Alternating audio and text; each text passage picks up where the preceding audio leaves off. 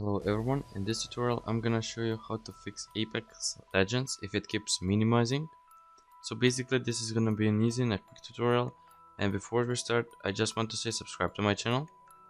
And now we can start. So basically what you want to do is open Origin, and once you do that just go to my game library, and Apex Legends should be there. If it's not there, then just sign out, close Origin, open it again and log in, and the game should show up. Now what you want to do is to right click on it and click on game properties. Now what you want to do is click on advanced launch options and write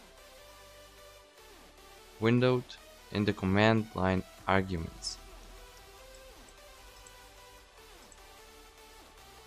and click on save.